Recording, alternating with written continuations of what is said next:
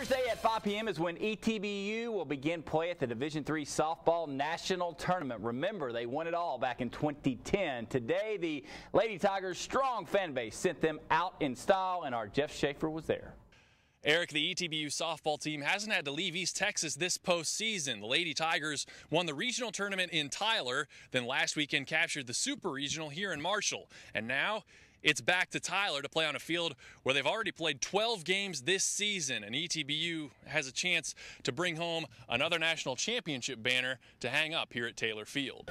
It's our home away from home because we've played there so much, and we've played there, I think, 12 times this year, and where other teams have never even seen the field or the complex, and it's nice to know we're only driving 60 miles. I never in my life pictured something like this happening. I mean, I've always thought we were good enough to do it, but I never knew what it would feel like till it actually happened. I mean, and these past couple weekends have been so great. Like, the team's been coming together and believing in each other and believing in themselves, and I think that's gotten us like where we are right now. Coach uses their national championship team as a lot of our examples, and like in practice, and that's the highest achievement that any ball team has achieved in this program. And so, everybody wants to get there. We've been playing ball since we were 3-4 years old, and it's always our dream to, go to the highest level that we possibly can, and this is it.